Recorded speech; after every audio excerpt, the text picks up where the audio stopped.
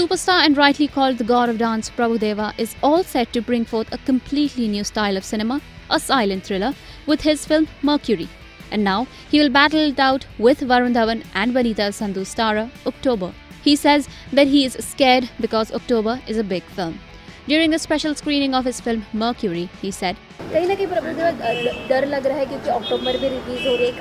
Of course, it's a big film, na? Of course.